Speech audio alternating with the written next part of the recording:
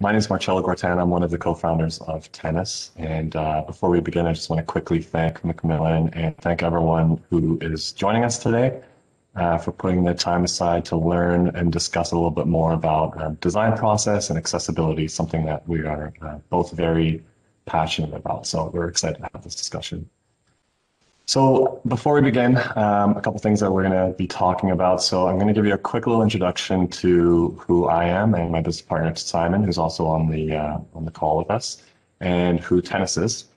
Then we'll talk a little bit about why accessibility is important. And then we really want to focus some time on practical examples of what some of the design outcomes are for some of these specific accessibility guidelines that Paul mentioned. So who is Tennis? Tennis is a UX design and strategy company. Our purpose is to help businesses unite humans and technology through design. My name is Marcello Gortana. I'm the co-founder and executive director. My business partner Simon is with us today, and he is our design director. Simon will be walking us through some very specific examples using some websites that we've designed and some websites that are just best case examples of WCAG 2.0 compliance so that you can see some actual visual examples of what some of these compliance line items mean. Simon and I have been in this space as entrepreneurs and freelancers for roughly 10 years. Universal design is really a core part of our process, and in our context, what universal design means is it's really equitable access of digital services and products. So accessibility has been a core part of our design process for roughly the full 10 years. And 10 years ago, when we were talking about accessibility design with organizations and compliance, or no one really knew what was going on, and I think it's still a bit of a challenge for organizations to understand from a design and technical perspective what some of these compliance rules mean. Fast forward 10 years, and as Paul had mentioned, there's never been a greater migration to digital than now.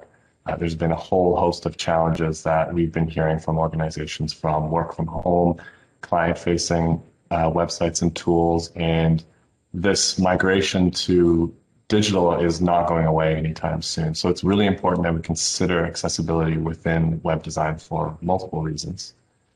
Our stance has always been that from a moral and ethical perspective, there's no doubt that a continuous and conscientious effort to design and deliver accessibility compliant digital experiences is a good thing and the right thing to do.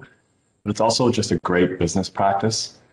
Designing and considering accessibility in web-based projects and products just genuinely creates a better user experiences for all audiences. And not only that, from a business performance perspective, there's also a lot of interesting research that's showing that organizations that invest in good design process outperform their peers. As Paula mentioned before, 6.2 million Canadians have at least one disability that limits their daily activities, including the use of web. That's about 1 in 5 Canadians. This group represents approximately 55 billion in purchasing power annually and is expected to represent about 40% of Canadians by 2035. 71% of customers with disabilities will leave a website if it's too difficult for them to navigate. And through research, a majority have said they're willing to pay more for the same product from another organization if it offers an excellent web experience. A lot of these, that trend is in line with general UX and universal design trends. Audiences, customers are demanding more out of digital experiences and more out of the overall brand experience. And there's a lot of data around how organizations that actually invest in meeting those expectations are, again, excelling. As a UX design company, universal design is a core tenet of our overall philosophy, and it should be for all organizations. Today, we're specifically talking about marketing, externally facing marketing sites, and those are the examples that we're using, but accessibility design is important for all digital and web products. Technology will continue to drive change and competition at a pace that may feel like we're always playing catch up and demands a high level of responsiveness and agility. The big risk is that if we continue moving at this pace to deploy web products, we're going to eventually start leaving behind the actual users and the user experience. And we need to really spend some time on that part of our deployments and strategies because it takes a certain degree of diligence to truly understand users, and success of digital products and how well they perform in the market depend very heavily on the user experience. Companies that excel in the design process will outpace their competitors now and into the future. McKinsey did a really interesting study called the McKinsey Design Index, which basically ranked large organizations across industries by their design capabilities over a few years.